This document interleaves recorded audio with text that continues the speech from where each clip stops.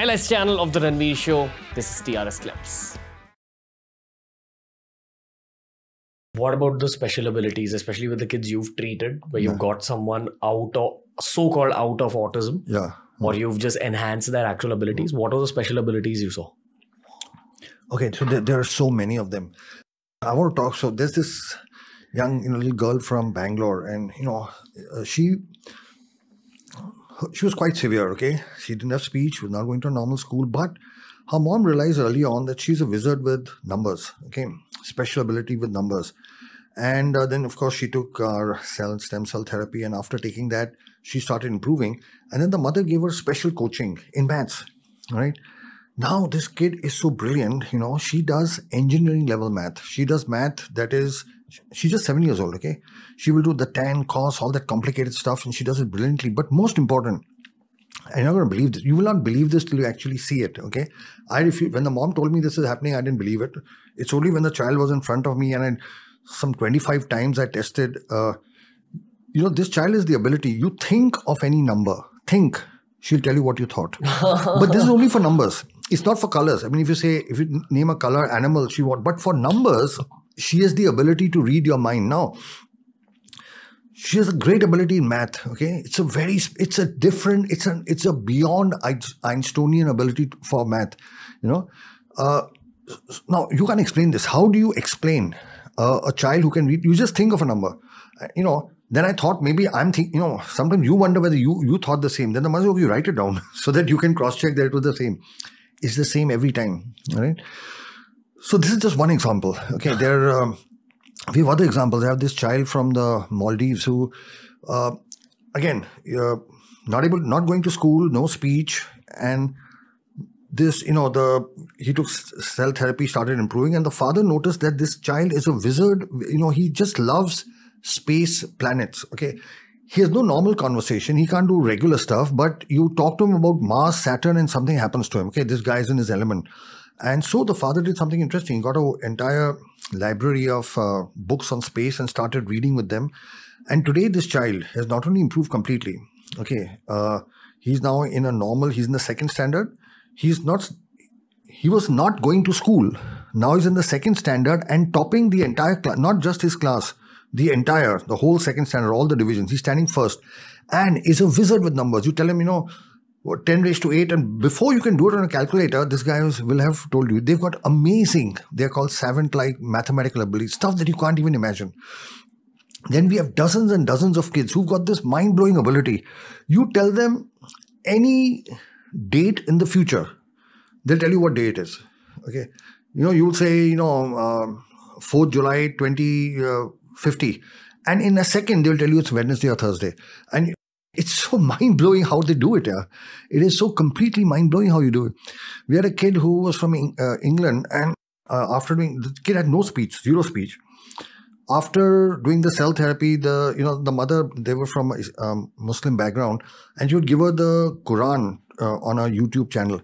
This kid came back to us after 6 months. He could recite, and you're not going to believe this, the entire Holy Quran by heart without looking into it. And I said, where do these kids get it? So it was there inside. I mean, I can go on endlessly.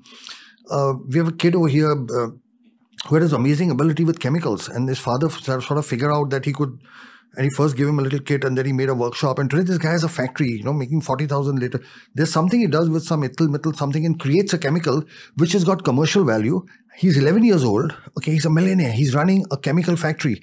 So I'm just giving you examples. Okay. There are so many such examples of brilliance that you and I cannot even imagine. So let's take a small deep dive into what we've already discussed in this episode. You said that autism is basically the lower brain being less functional than the higher brain. Lower brain is responsible for all your animalistic behaviors, all your instinctual behaviors, food, sex, anger, sudden emotions. And upper brain is responsible for creativity, imagination, thinking, executive function, strategy, mathematics, maybe. So all these kids have a very active upper brain. Yes. And more active than you and me. Okay. Now through the therapy, what you're doing is you're kind of making the lower brain functioning active enough to kind of match up to the upper brain cell. That's what the outcome of stem cell therapy on autism is. I'll just convert this into a simple to understand example. Let's say you're a great athlete, fantastic athlete. You could win the Olympic gold medal, all right? But you have a fracture of the leg. Now, you forget running. You can't even walk. You cannot even stand. So, because a question people will ask is, well, we are saying they have these great abilities. How come we don't see it? My child is not talking. My child is, having behavioral issues. My child can't read and write. And you're saying that he's going to become a Elon Musk type of wizard. That's exactly like a great athlete who can't run because of a fracture. Have you understood? But if I fix the fracture, now I can see the athletic qualities in you. Okay. So now, once we fix the brain earlier, people, all over the world, you'll be surprised. Nobody had identified the brain damage. We were among the first to publish a paper to show the world, hey, listen, these parts of the world aren't working. And we published it as a paper. Now, not only we published which parts are not working, and that's published in the World Journal of Nuclear Medicine, we now have a solution to it. So it's only when you fix it that you can see the special qualities. You can't see the special qualities, like I can't see you as a great athlete as long as you have a fracture. Okay. Have you understood that? Yeah, got it. Yeah. What will happen? Okay, firstly, I want to just confirm this thought with you. Yeah. Autism is kind of a spectrum, right? Yeah, it's called autism. It's called autism spectrum disorder. Yeah. So, if you're very high up on the spectrum, you have a severe case of autism. Yes. As is the case with most of the kids you treated, I'm assuming. Yeah. But lower versions of that would be ADHD, which you also see a lot. Yes. Yeah. Then there's learning disability. Then there is, dyslexia. Yeah, exactly. Now, you're saying probably Elon Musk was also on this spectrum, on a lower part of it. He actually says it. He talks about it openly. Yeah. What if we give him the same therapy you're giving the kids? What will happen to his brain? So right now it's of course too late, but had we given it when he was young, we might have seen something completely more different there. Okay. Because this works. See, the thing about our therapy, that's the other thing we found, that it works best when you give it early. So we found our best results are below 5, when you give it below 5. The next best results are before puberty. Once puberty kicks in, then we find there's still results, but they are lesser. Okay. So it's called early intervention, because this is about neuroplasticity that we are talking about. The child's brain is more plastic. So, when you give cell therapy, you get better results. As you get older, especially after puberty, because the hormone testosterone comes into play and the brain is a little less, it's difficult to modulate the brain. As in when you're a kid, your brain's like clay and it can be shaped up into however. Yeah. It's called neuroplasticity. That's why that word comes from clay. And as you grow older, your brain becomes more stiff. Yes. Okay. Correct. Okay. Yeah. Now, when you are actually fixing their problems when they're kids, is their upper brain also benefiting more? Yes. Because of just the lower brain being stronger? Yeah. No, you are, it's not benefiting more. You can see the effects of it more. Okay, I mean, it's not going to make a change there. But the stuff that you couldn't see, let's say there's a child a majority of autistic kids with autism can't talk. They can't speak. You can't see their brilliance, if they had a brilliance. Because they're not able to express what's happening. Now, and that's because we've seen that the speech area, on our scans, we've clearly shown that the speech area is not functioning well. Once you can activate that and they start talking, now you can see their brilliance. Okay. I'm also assuming that going forward, the way science is going, probably in 20 years' time, will you be able to do a version of this on normal kids or on adults in general? Okay. What if you do it on normal kids now? Okay. So that's very interesting. So we've actually had parents come to us saying that, my child is 20th in class and I want my child to come first. So will you give our child stem cells? No, we actually had parents come to us. Now, we don't, because that is not correct. And I think that's misuse of technology. Just because you want your kid to stand first in class, you should not be giving stem cells. That is why we have criteria. So what we have, our work is governed by what is called an institutional ethics committee.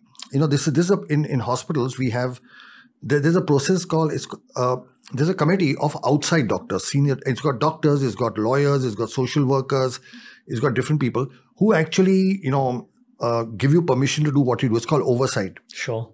And this committee is registered with the Ministry of Health in Delhi. So it's a formal thing. Now, so one of the criteria is that we cannot give we have chosen not to give stem cells to people whose brains are normal.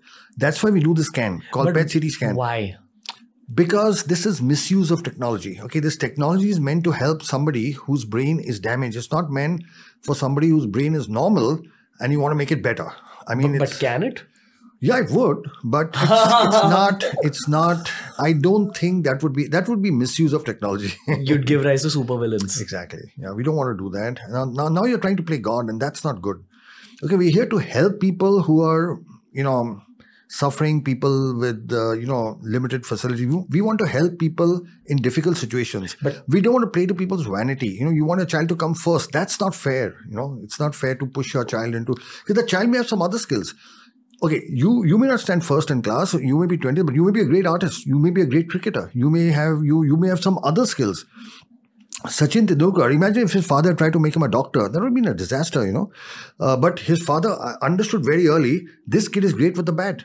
I'm not even sure Sachin passed school, or he definitely didn't go to college. But his father identified his skill set and, let him get into that.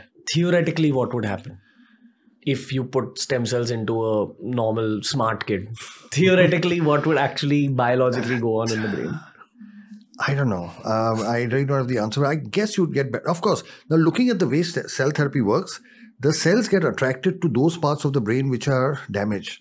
So, if your brain is completely normal, it may be that, the normal parts of the brain may not accept it, or maybe they will stimulate it. Maybe they can, see, you have to understand, a higher level of function is not necessarily good. You could become, because, you could develop a schizophrenia. You could develop, your mind could go completely, too much of anything is not good. Fair. Okay. So that's why you don't want to play around with that. Sure. So our principle is, but we've had people come to us. Where people actually come to us and say exactly this. I want my child to come first, give him stem cells. Yeah. Till this point, I was visualizing that whole Captain America scene, where he goes in as a skinny guy and comes out jacked. Yeah. So theoretically, yes, that's possible, but we wouldn't do it. I would not do it. I would not encourage it. And at this stage, especially when technology is new, I'm sure once it gets established, like every good thing gets misused, and there will be people who will find a way around this. So damn. When that happens, that happens. So these are playlists made especially for you. We've tailor-made learning experiences for you. TRS clips.